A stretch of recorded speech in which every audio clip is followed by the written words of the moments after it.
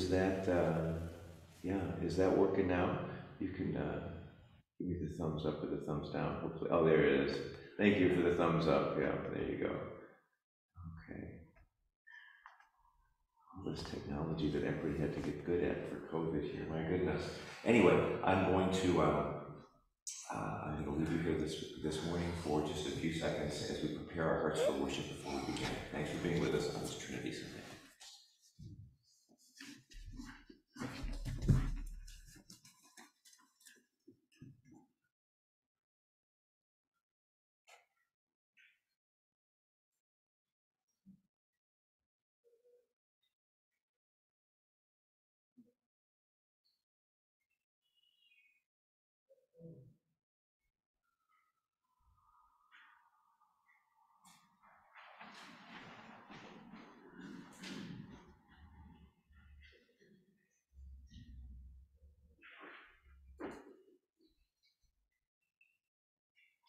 Alleluia, Christ is risen. Together, glory to God in the highest, and peace to God's people on earth. Lord God, Heavenly King, Almighty God and Father, we worship you, we give you thanks, we praise you for your glory. Lord Jesus Christ, only Son of the Father, Lord God, Lamb of God, you take away the sin of the world, have mercy on us. You are seated at the right hand of the Father, receive our prayer. For you alone are the Holy One, you alone are the Lord, you alone are the Most High, Jesus Christ, with the Holy Spirit, in the glory of God the Father. Amen. The Lord be with you. And also with you. Let us pray. Almighty and everlasting God, you have given us, your servants, grace by the confession of a true faith, to acknowledge the glory of the eternal Trinity, and in the power of your divine majesty, to worship the unity. Keep us steadfast in this faith and worship, and bring us at last to see you in your one and eternal glory. O Father, who with the Son and the Holy Spirit lives and reigns, one God, forever and ever. Amen.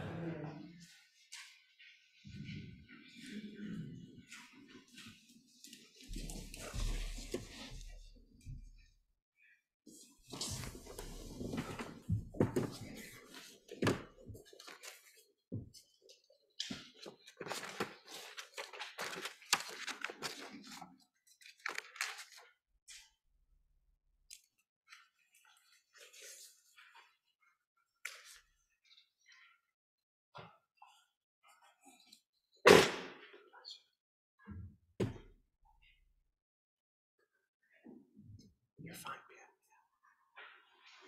Our first lesson is from the Hebrew Scriptures and the first book of Torah, called Genesis. Here we learn about how God, the Holy Spirit, played a role in creation. In the beginning, when God created the heavens and the earth was a formless void, and darkness covered the face of the deep, while the wind from God swept over the face of the waters. Then God said, "Let there be light," and there was light. And God saw that the light was good, and God separated the light from darkness. God called the light day, and the darkness he called night. And there was evening, and there was morning, the first day. And God said, "Let there be a dome in the midst of the waters, and let it separate the waters from the waters." So God made the dome and separated the waters that were under the dome from the waters that were above the dome. And it was so. God called the dome sky. And there was evening, and there was morning, the second day. And God said, "Let the waters under the sky be gathered together into one place, and let the dry land appear." And it was so. God called the dry land earth, and the waters that were gathered together he called seas. And God saw that it was good.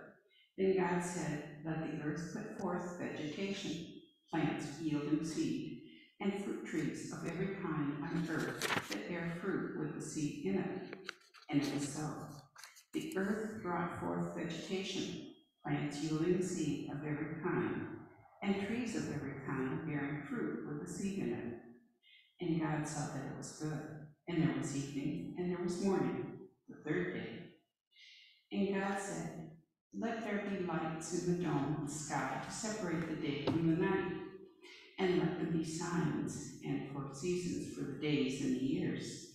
Let them be lights in the dome of the sky to give light upon the earth. And it was so. God made two great lights, the greater light to rule the day, the lesser light to rule the night, the stars. God set them in the dome of the sky to give light upon the earth, to rule over the day and over the night, and to separate the light from the darkness. And God saw that it was good. And there was evening, and there was morning, the fourth day.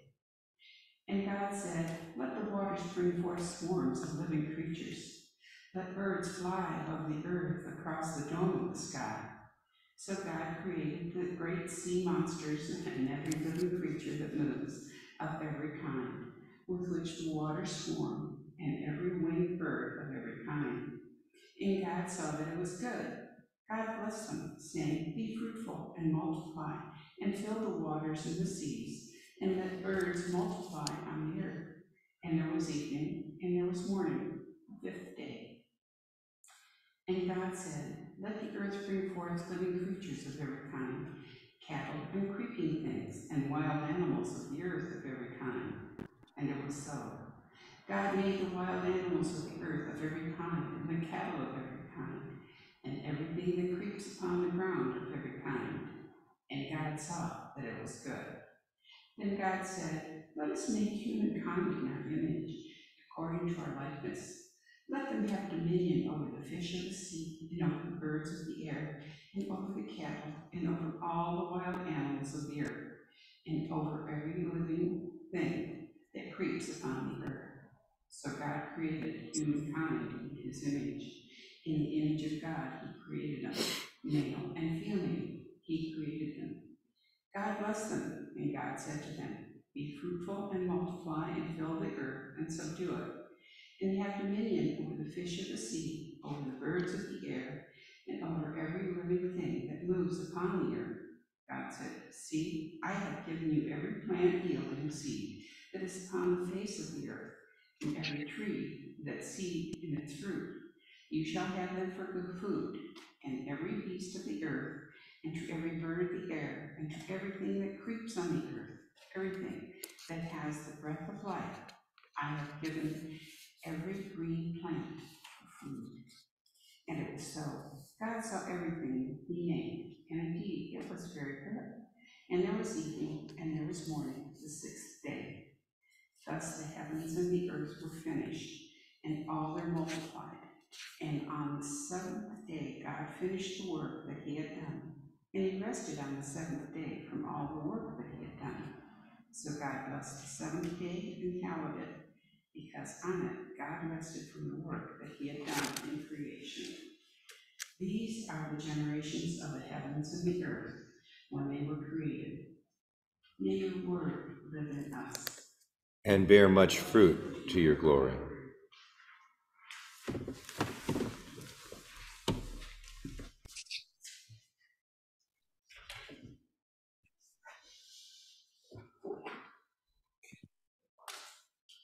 Let us pray the psalm together, Psalm 8. We will pray it responsively, pausing at the asterisk.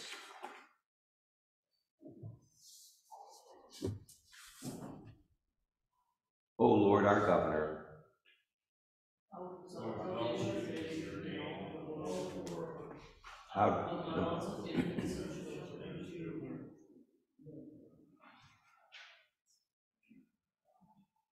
I guess I didn't give instructions very well. I'll read up to the asterisk, you read the rest, then I'll read the asterisk line. O Lord, our governor, out of the mouths of infants and children,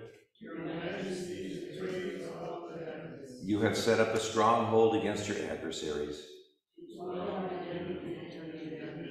When I consider your heavens, the work of your fingers,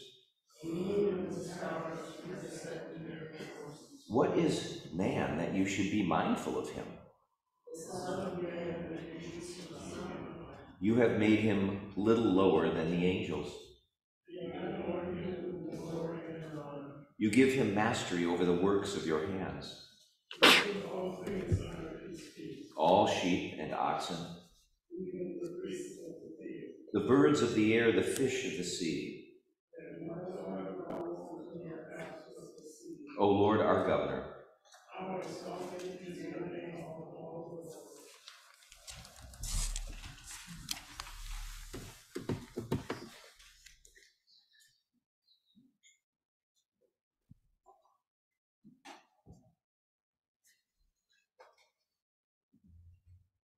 Our second lesson is from the first letter of St. Paul to the Corinthians, a small church in modern-day Greece, to whom he encourages to live in peace and love.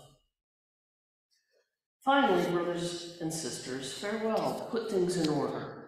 Listen to my appeal. Agree with one another. Live in peace, and the God of love and peace will be with you. Greet one another with a holy kiss. All the saints greet you. The grace of the Lord Jesus Christ, the love of God, and the communion of the Holy Spirit be with all of you. May your word live in us. and bear much fruit to your glory.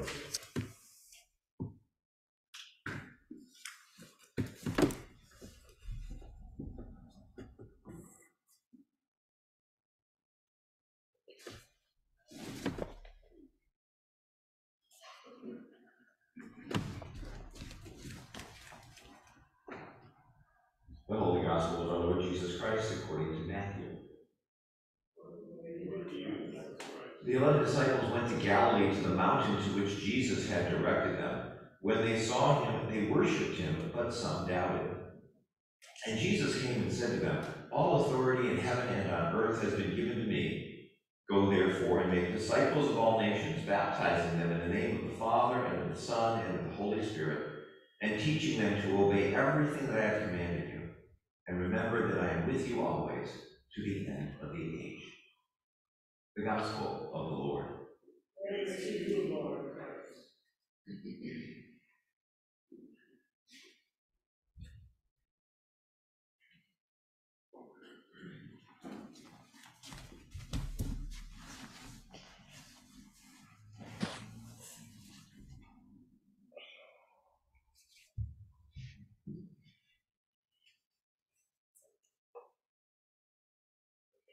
When the air conditioning went out on the car last week, and the mechanic spent many hours trying to figure out what had happened, yanking out parts that weren't working, he asked me if I wanted to come back into the workshop and take a look at these broken parts. Well, these parts were the front and rear evaporators of the air conditioning units. Now, I'm sure that all of you know exactly what those are. But I had no idea, which is why I took him up on that offer. I was curious. And so I went back and I took a look at these parts, which I could see were worn and needed to be replaced. While I didn't fully understand exactly what the mechanic did, I did understand enough of it not to be surprised that when the repair was completed and I pushed my air conditioning button, cold air came out. And I thank God after a week of 90-degree temperatures. Like cars, I also have an interest in God. Here at church, we ask God questions about who God is, what God is doing in the world, and what's expected of you and me as followers of Jesus. And today, Trinity Sunday, you and I honor that introspection into the nature and the composition of the deity, God in three persons, blessed Trinity, as we'll sing at the 10 o'clock service. If you're like me, you fully understand God the way I understand modern automotive air conditioning technology. Yes, I'm interested in it, and I can comprehend a bit of it, but most of it is way over my head. And that's okay, because I don't have to fully understand it to reap its benefits. Same with God, same with the Trinity. Let's investigate it, but let's not forget why God is here and what that means to you and me today. This Trinitarian God is the eternal God. Remember, I am with you always to the end of the age. What does that mean? Well, here's what it means, and here's the point of the sermon, folks. God forgives you for yesterday, is with you today, and is working for your tomorrow. God forgives us for yesterday, God is with us today, and God is working for us tomorrow. God forgives us for yesterday. God is with us today to accept, to protect, and to provide. And God is working for us tomorrow to guide and prepare. On Trinity Sunday, I often quote you a sign that was found in an ancient abbey in England. An abbey, of course, was a place where monks lived and were built not solely as backdrops for modern British television series.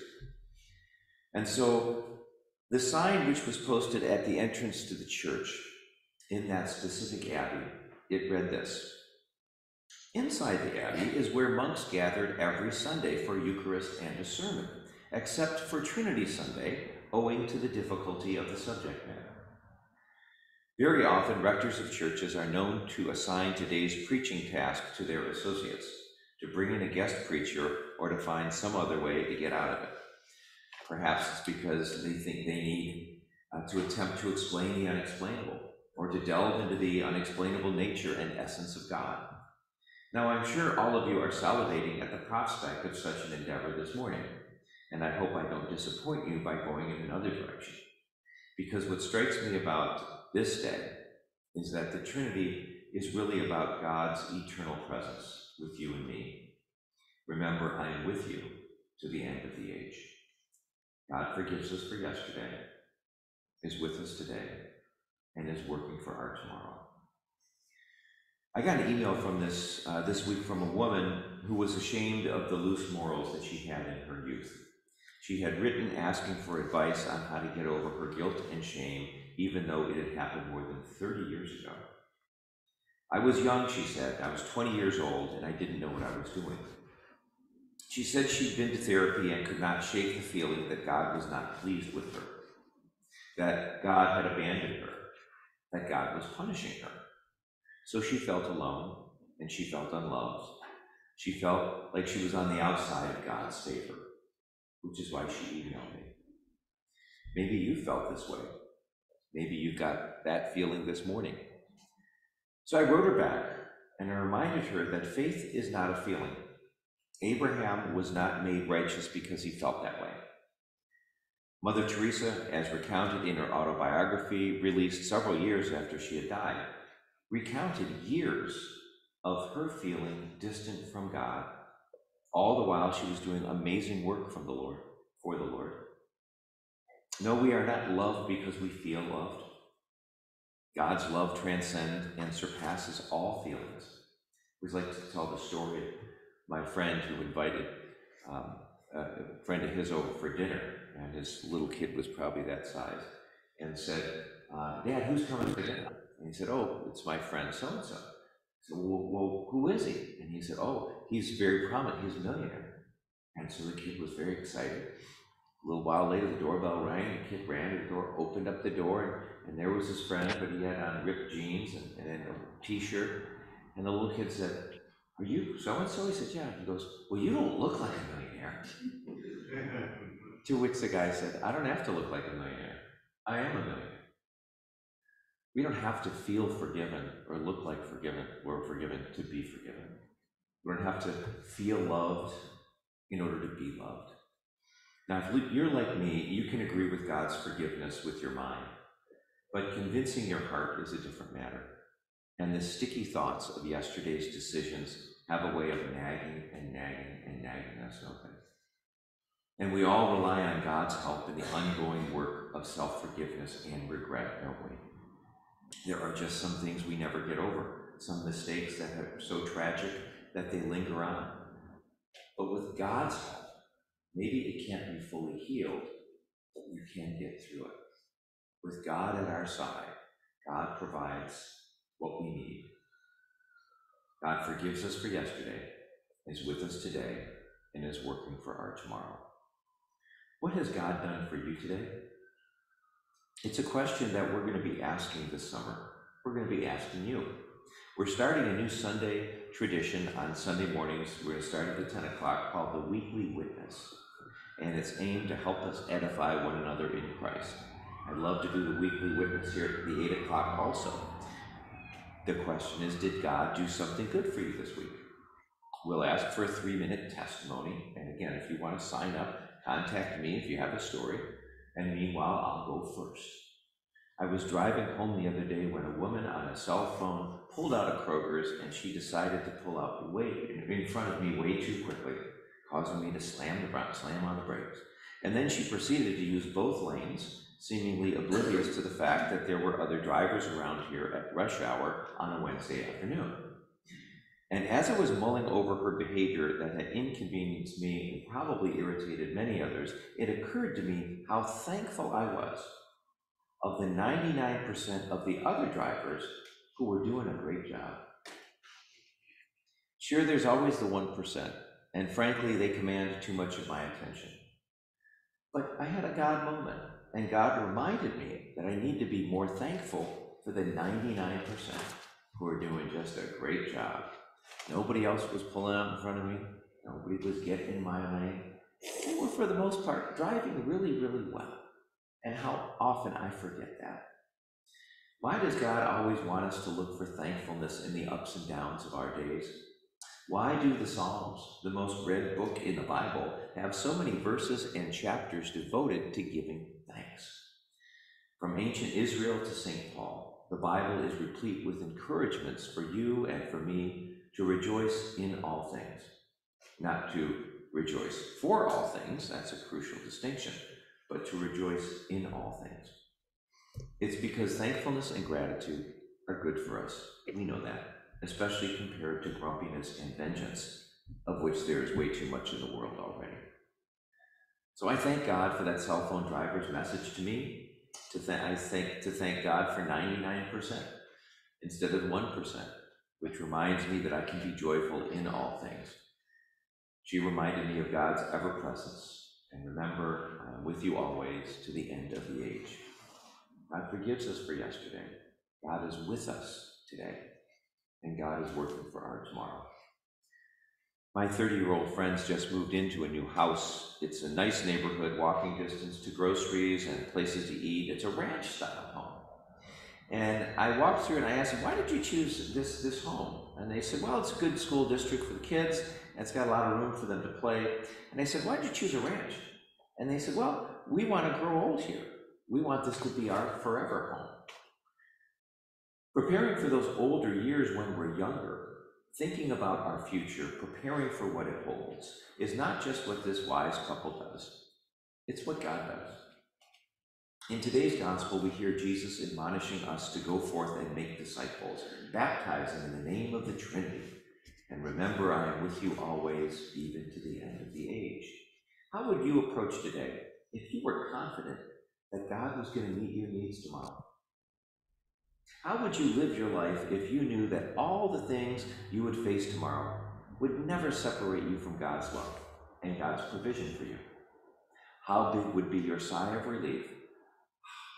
Would be the decline in your blood pressure, and would be the smile on your face to truly know that God's got this.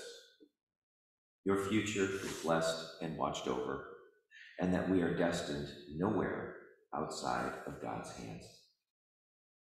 Friends, Trinity Sunday is not just the first Sunday of Pentecost, but the first Sunday of summer for many of us as we turn the corner on a new season of the year, a new season even in our lives. So what does it look like for us to make this season one in which we turn more purposefully, more intentionally toward God, drawing nearer, handing over our worries and anxieties on a more consistent basis, seeking to live in deeper places of generosity and kindness and dedication to Jesus and Jesus' mission? Our Trinitarian God forgives us for yesterday, is with us today, is working for our tomorrow.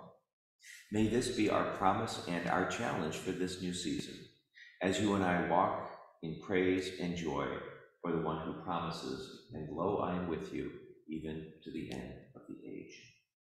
Amen. Yeah.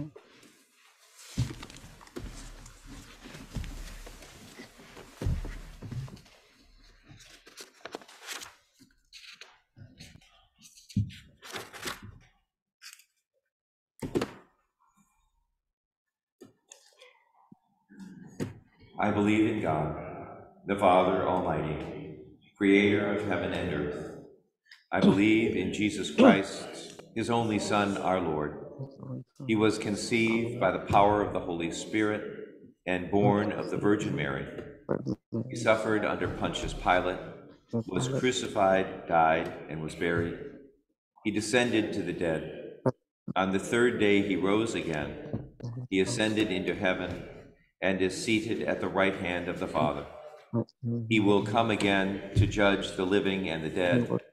I believe in the Holy Spirit, the Holy Catholic Church, the communion of saints, the forgiveness of sins, the resurrection of the body, and the life everlasting. Amen. Holy Trinity, you equip your people with wisdom and compassion.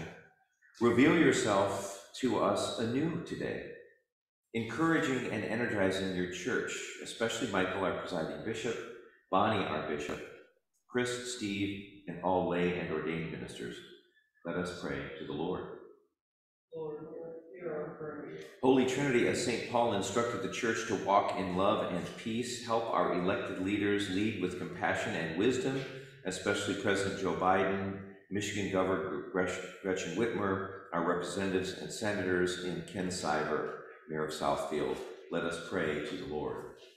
Lord, hear our prayer. Holy One in three, be with those who suffer this morning, especially our neighbors in Haiti, Ukraine, Sudan, and Israel. We pray for Episcopal parishes in Brooklyn and Madison Heights. Send your healing and peace and give us direction in the ways we can help. Let us pray to the Lord.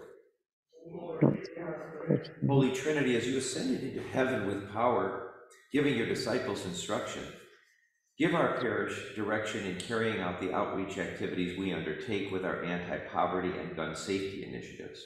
Let us pray to the Lord. Lord, hear our prayer. We bind ourselves, O Lord, to you, knowing that you are bound to all who are disheartened, discouraged, suffering, and sick. We now pray for all who are ill this morning and need your touch. Whom have you put upon our hearts?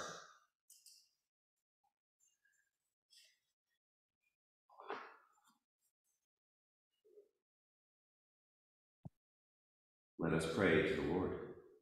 Lord, hear our prayer. Holy, holy, holy Lord, God Almighty, is this hymn the saints now sing. We pray for those who've gone before us. Let us pray for our saints, for those who have died. Feel free to name them silently or aloud.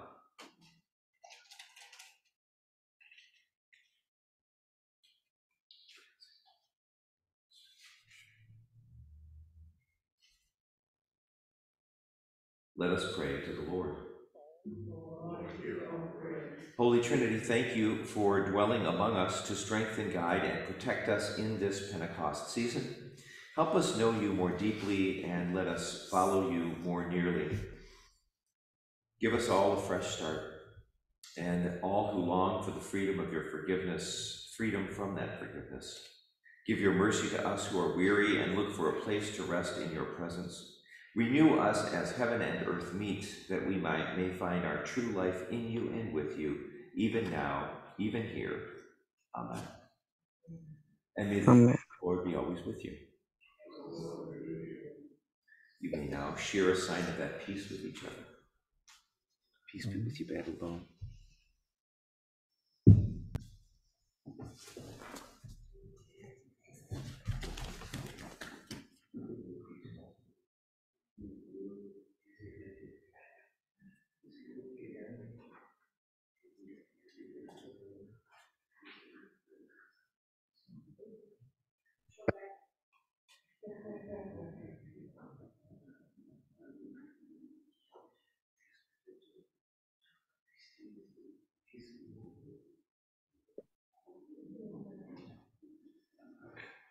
You may be seated. Just a couple of announcements this morning that I'll remind you of as I get the table set here. As you probably noticed when you pulled up, they're getting set for a picnic out there. And so we're thankful to be able to open up our lawn, which we started in COVID, and it seems to have caught on to a degree. And what we do is we'll do the first Sundays in June, July, August, and September outside. This is our parish picnic today, so we are providing some food. If you're hungry, you want to come back, by all means do it. We've got a new grill They were so excited. I got a call from the senior ward yesterday. It works. So we're excited. Unlike the last time, right? When we discovered it didn't work. So that's happening. And then as you may have heard, we're having a peace march on September 17th. What that means is at noon to 1, we will be debuting a very interesting outdoor installation to help us be mindful of, I think whenever we hear of a gun tragedy here in certainly Michigan, where it hits home, but also across the country, our hearts really grieve. And we wonder what can we do, and so we pray and we lift up these matters. And we also try to become a little bit more educated. So our installation this time around is going to be something that educates us on this issue. So I invite you to come. We'll have several of our county commissioners, our mayor, our police chief here on the back lawn from noon to 1 on the 17th. And then we're going to do a walk up to 12 Mile and back, a march inviting people to help make this a more peaceful world. So I commend that to you and invite you to join us for that. The rest of your announcements are in your bulletin. And this is also the time for the offertory. So let us walk in love as Christ loved us and gave himself for us, an offering and sacrifice to God.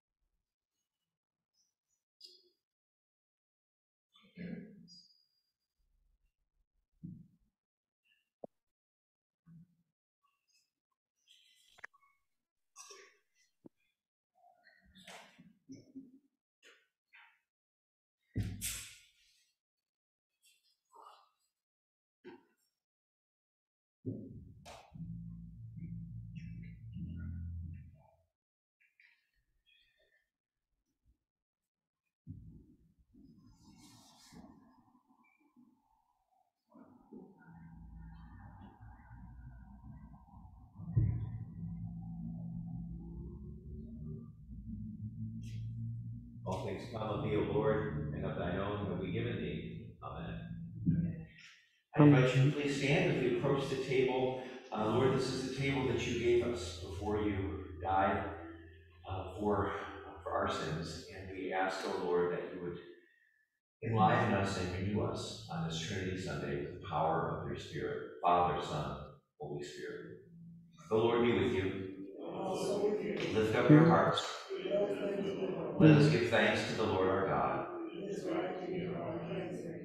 Threefold and glorious God, in fatherly joy you created all things through the grace of your word and the wisdom of your Spirit. In the depth of your love for the world, you gave your only Son, that all might come to new life in your Spirit.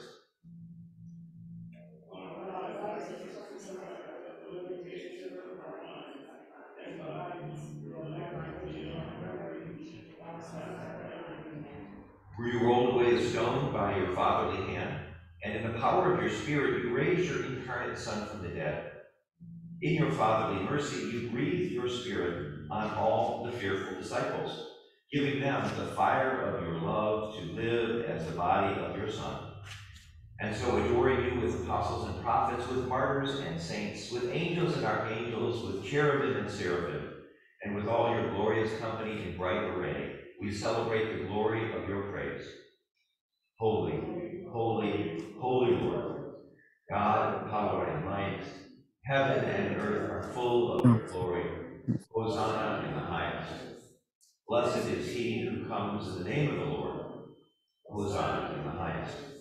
Lord God, there is none beside you. You are perfect in power, in love, and purity.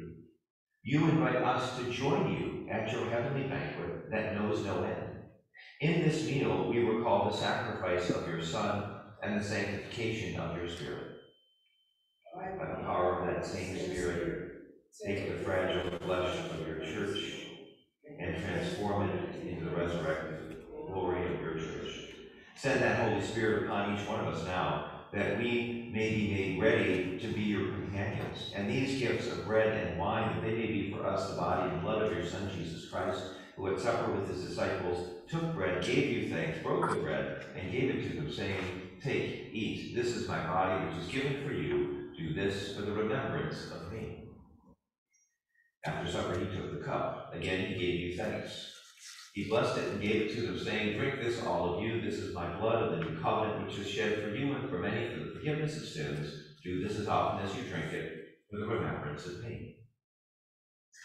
Therefore, according to his command, O Father, we remember his death, we proclaim his resurrection, we await his coming in glory. Triune God, in advance of your love, we see your nature as utter relationship. As in Christ you proclaimed your word to the spirits in prison, make yourself known to all who find themselves incarcerated in body, mind, or spirit. Be close to all who struggle in relationship at home, in the workplace, across social divides and national thresholds. As your three persons gaze in shared attention, look upon those whose lives go unrecognized.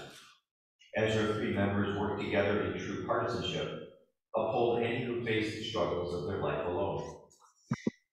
As your partners in threefold unity relish one another in deep delight, revitalize those who live without joy or hope. Make your church a community across time and space that enjoys the gift of your life and imitates the wonder of your love, until all come into your presence and gaze upon your glory, God in three persons, blessed Trinity. Amen.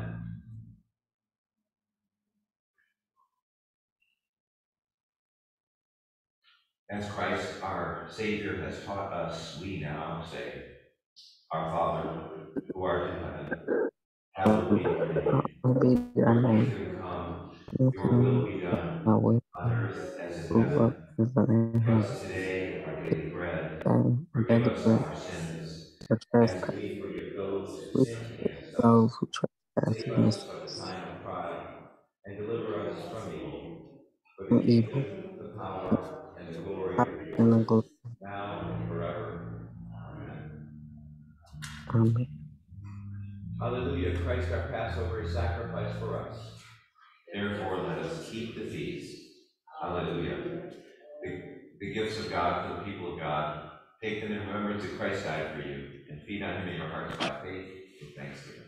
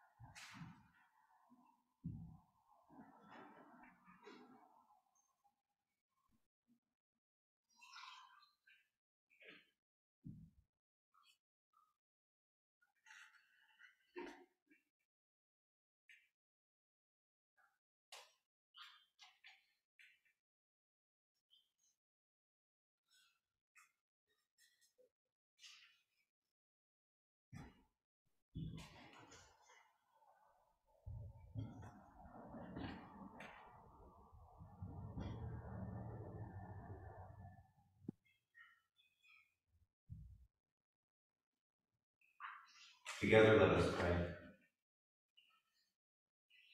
Almighty and ever-living God, we thank you for feeding us with the spiritual food of the most precious body and blood of your Son, our Savior, Jesus Christ, and for assuring us in these holy mysteries that we are living members of the body of your Son and heirs of your eternal kingdom. And now, Father, send us out to do the work you have given us to do, to love and serve you as faithful witnesses of Christ our Lord. To him, to you, and to the Holy Spirit, be honor and glory, now and forever. Amen. My brothers and sisters, God forgives you for yesterday, is with you today, and is preparing your tomorrow. And now, Father, send us out to do the work you have given us to do, to love and serve you as faithful witnesses of Christ our Lord. To him, to you, and to the Holy Spirit, be honor and glory forever. And may the triune God look upon you and take delight in you. May Christ Jesus be with you always to the end of the age. And may the Holy Spirit lead you into the dance of love that is life in the Trinity. Amen. Amen.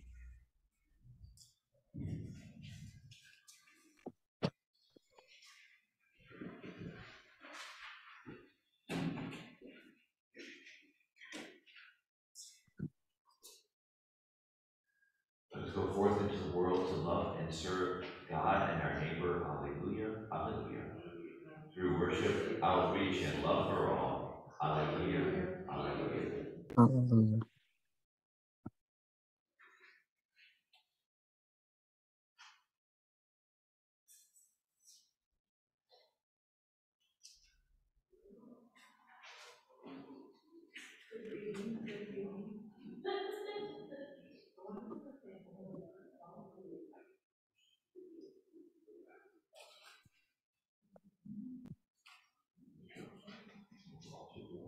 I am.